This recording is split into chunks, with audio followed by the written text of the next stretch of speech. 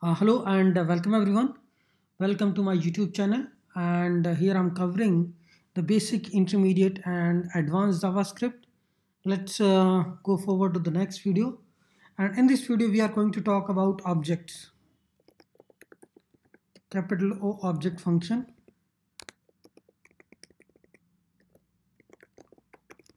Right? If you do a type of what it is a function.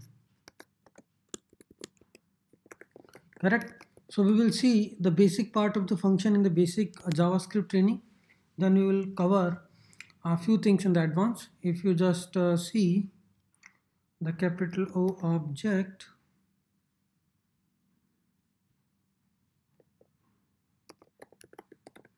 then you will get this is a function, right?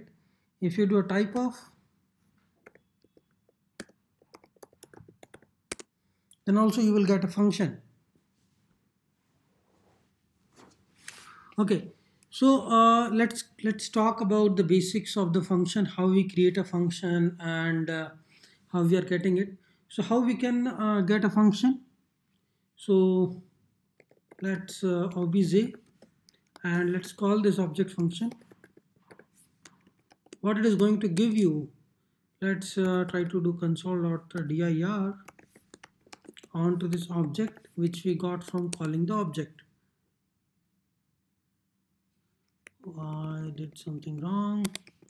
Yeah, so we are actually getting the object of a JavaScript function from here. Right, so it's an empty object having only proto, and the constructor of this object is pointing to the function object.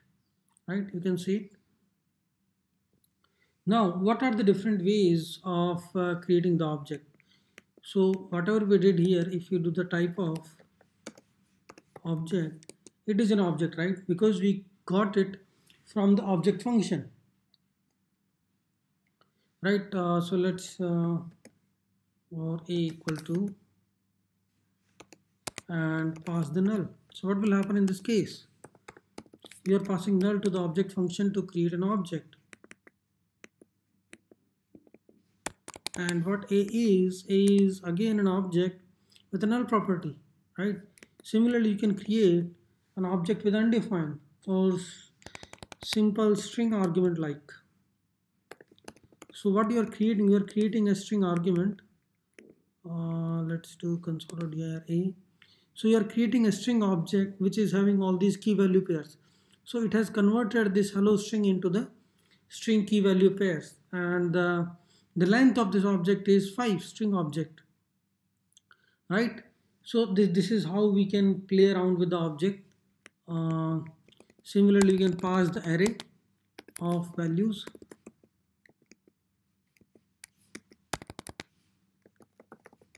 So what will happen in this case?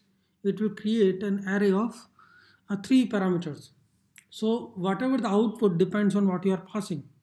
So object function is a native function. When you are passing string, then it is giving you the string object. When you are passing array, then it is giving you the array object, right? So similar example like we can pass some object here.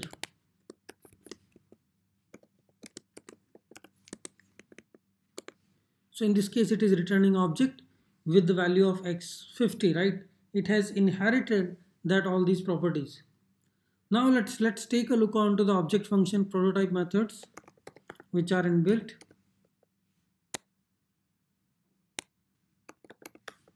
Dot. So you can see we have the constructor function, has on property, property enumerable. All these methods are there in the object prototype. Similarly, proto, define getter, define setter, all these, right? So has on property you can use to check if this particular object is having that property or not. So it's a property name, right? So it's a false. Similarly, if you are passing something else, then it will also again will be false, right? So now let's take a look on how we are creating the object in JavaScript generally, because we are not using object function to create an object, right? We are using simple, plain and simple code like something like this to create an object. Now if you do type of x, which is an object, and console.dir x, what you will get? It's an object and its proto is pointing to the object function, right? So we did in the same way. It again, it's pointing to the object function because this is another way of creating the object. Now let's do one more thing. Instead of this, call the object function, right? And x, so it is again doing the same thing. Constructor is pointing to the object function. Now on the same, let's do the new object. You have seen the syntax, right? Var x equal to new object. Now what it is pointing? It is again an object and its proto is pointing to the function object, and it is having all these methods, right?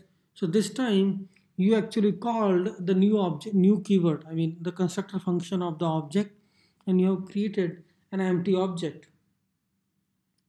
So either you create the object like this, either you create the object like this, both, all of them are the same object is being created by all of them. So if we do the comparison, so let's call it as a, okay, let's call it as a b, okay, and with the new object we have done, let's call it as a c. So we have created a 3 object, right? So a dot proto, so we can compare. If the protos are equal, that means they are pointing to the same object. That is true. That is amazing, right? That is also true. C with the b proto, that will also be true. So all are representing to the same object, right? So there are 3 different ways of creating an object, which we have seen. Var a equal to, this is an empty object, okay, sorry for that. Then we can create an object like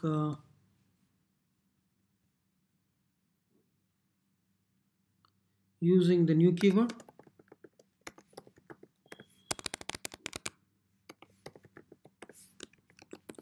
or same you can create using by calling the object function, right? All are just permutations of creating the object. There will be one more which you have heard of. Object.create is explicit method in the object function which you can use, okay? So that's it about the objects. In the next video we'll talk a little more about the objects.